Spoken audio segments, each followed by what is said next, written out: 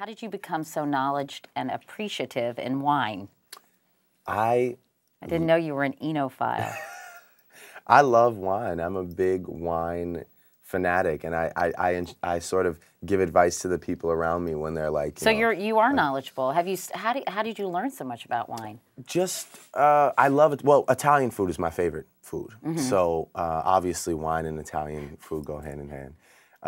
And I've just been in restaurants. I've been into the restaurant business since I was very young. I always had great relationships in Toronto with different restaurants, like whether it be like Sotto Sotto, or I used to go to this place called Vivoli, or this place called Sette Messo. Like these are my stomping grounds, So while I was there, I always just felt like being knowledgeable in wine was something that would impress older individuals or more established people. So I learned my reds very well. I learned my whites very well. What's your favorite red wine?